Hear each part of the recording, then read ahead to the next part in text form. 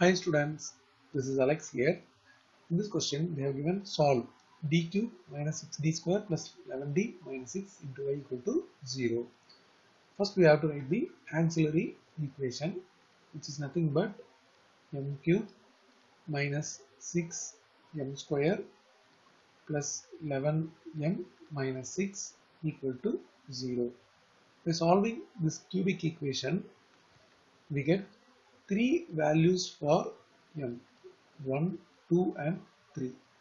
Now as per the procedure, when all the values are different, we write c1 e power m1x, that is 1x.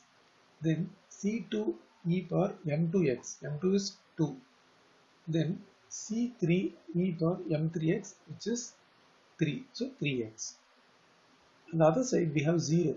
Therefore, there is no particular integral. So when we write the complete solution, y is cf plus pi, and there is no pi. So y will be once again the complementary function c1 e power x plus c2 e power 2x plus c3 e power 3x.